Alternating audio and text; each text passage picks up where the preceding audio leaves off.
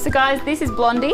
Blondie's about 2 years old and she's waiting for her forever home. She's going to be my demo dog, show you how to pop on a muzzle of a martingale.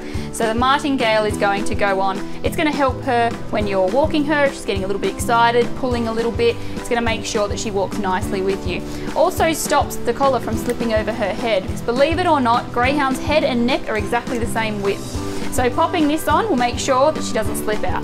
So we want to pop it straight over her head, and then using this little buckle, we want to tighten up just behind her ears. That is the thinnest part of the greyhound's neck, until we can fit 2 fingers under there comfortably. We're going to clip our lead onto this big D-link, and again we're going to put our thumb through and make a fist. That holds it nice and strong.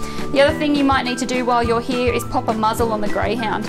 Now in New South Wales, the current law is the greyhounds don't need a muzzle on while walking. However, when we take our dogs out for walks in places like Richmond and Windsor, we pop a muzzle on just because we're getting to know them and we want to make sure that everyone's going to be safe. We also pop it on there when we're pairing our greyhounds and getting them to be friends. Now what you want to do is you want to remember 2 up, 1 down. You want to make sure their mouth is closed, slide it over their head, making sure that that comes just above their nose, tuck their ears in and just pinch it at the back. Now that sits comfortably on her head. She's used to having it on, and it means that now we can go for a walk. To take it off, you just loosen this metal bit at the back, pop her ears through, and then slide it straight off her head. Good girl, Blondie.